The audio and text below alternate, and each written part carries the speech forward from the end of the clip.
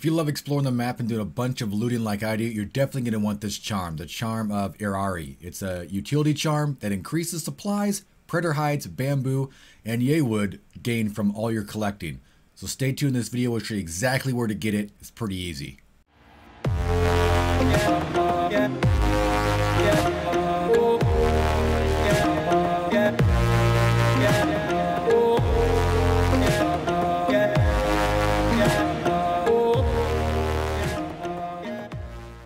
Konnichiwa everyone, welcome back to the Ghost of Tsushima. We are back and we are talking about one of the specific charms that we found while roaming around.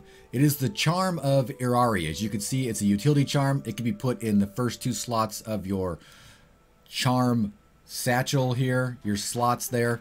It increases the supplies, predator hides, bamboo, and yewood that you get when you're collecting, which is fantastic because a lot of that stuff, especially the predator hides, are used great for a lot of things, and the yewood isn't around very much. So when you can actually gain more of it, this charm is fantastic. I highly recommend getting this charm and putting it on your character build when you're out roaming around and you're collecting stuff. Of course, when you go back into combat, you're doing through a mission or something, you might want to change a little bit up to put in some other defensive charm in there. But for the time being, if you're out roaming around like we do quite a lot, you definitely want this charm.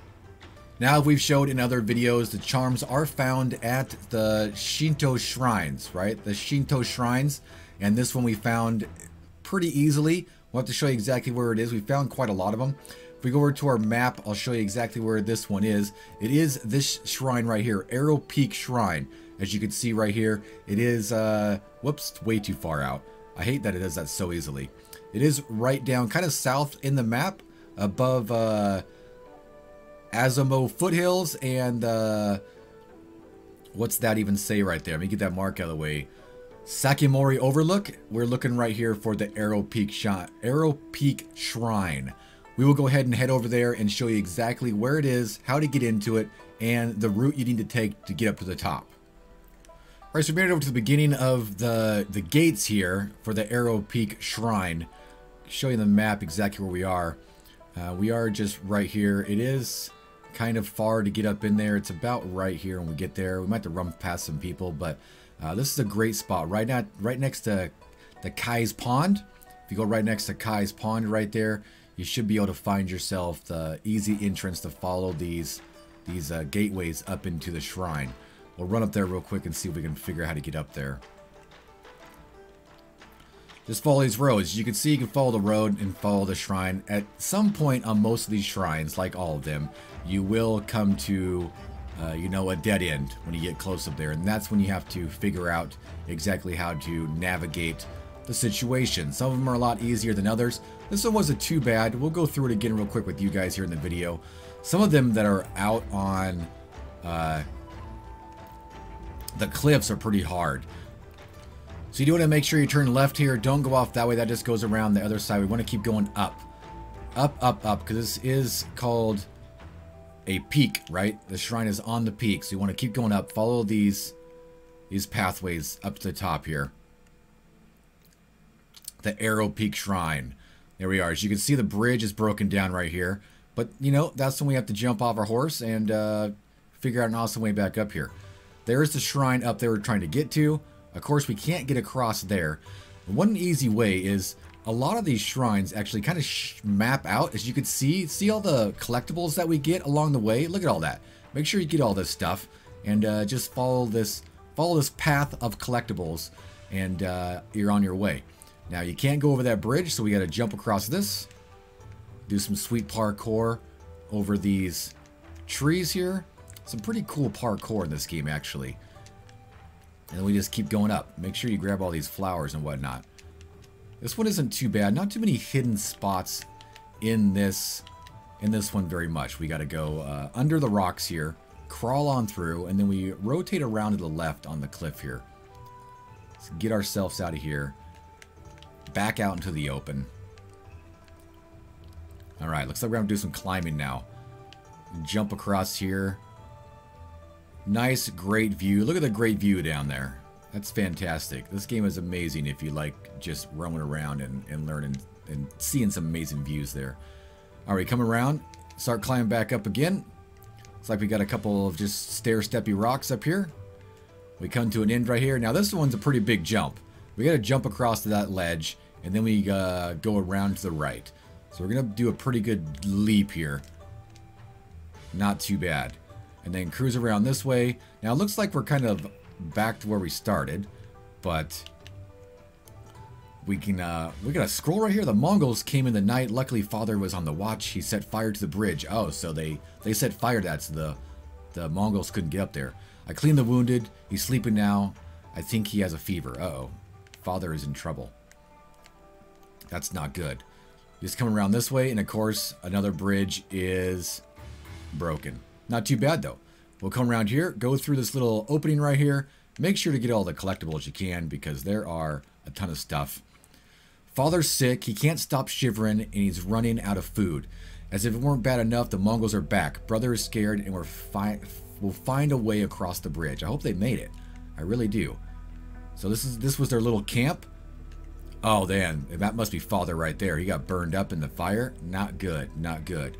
All I gotta do is just jump with these rocks here, cruise on up this way, do a little more parkour across this. Big jump. And then we gotta get across these branches here. I'm loving the parkour in this game and all the great stuff you can climb and do. Some of the ones we had to do on a cliff, which we might make some videos on those ones as well, were pretty insane. Jump across here. And that's about it. All we do is drop down here and climb up a little bit more. Take in the crazy view, right? And there should be a path right here for you to go right on up. Get yourself up to the top, honor the shrine, and you're gonna get a pretty awesome charm for coming to this one here. Let's see what he has to say about what's going on in his life. Take in the scenery. Namaste. Look at that, even the rain the sun comes out. I love when you do all these. Look at that. It was kind of rainy and bad. Look at the sun come out now. It's fantastic. Changes the freaking weather when you do this. The charm of Inari. The charm of Inari of agriculture.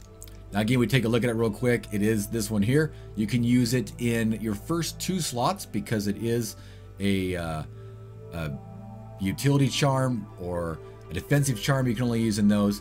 If we go to our gear here, you cannot use high-end charms in the first 2 spots. As you can see, they have a little gold ring around them. You only can put gold charms in these 2 spots, and you can put minor ones in here. So we could change this one over here to the charm of Itari. That'll increase our supplies, bamboo hides, or predator hides, bamboo, and yay wood that we get from collecting stuff. And then we could go down here and go, like we've done in other videos, go to some fox dens and unlock this spot, which we have done on a different save. So there we go. We got 1 wax wood. We actually put that on. If we run down here, I think I saw some stuff we can loot, right? What's this right here? This is just bamboo. We should get a couple bamboo from this. 3 bamboo from that. That would normally be 1. That would normally be 1 bamboo from that right there. That's pretty cool. Definitely when you're out roaming around, you want to come to this spot here and pick up this charm. Again, I'll show you the map again exactly where we were at. Man, look at that view. You could see almost the whole island from up here. That's pretty awesome. If we take a look at the map, like I said, the easiest place to find it is right here next to Keys Pond. Follow this trail on up and use the method that we did to get all the way up to the top of it, and you'll unlock that charm. The charm is pretty awesome. I would highly recommend coming and getting it, especially if you guys are into collecting and just out roaming around a lot. Easiest thing is you can always change these out. So if you get some cool defensive one where when you're fighting, you could swap it out. But when you're out just roaming around and collecting hides or wood and supplies, just hanging out in the wilderness there, definitely get this charm and throw it on, because it will allow you to yield a lot more from collecting. So you can use that stuff to increase your weapons and all that fun stuff when you go meet some of those trappers and the swordsmith and things like that. Well, this video helped you out. Make sure to smash that like button. If you're new around here, consider subscribing to the channel for tons more Ghost of Tsushima content, including tips and tricks, gameplay, and some fun streams. You guys, hope to see you out on the island sometime. But until then, sayonara.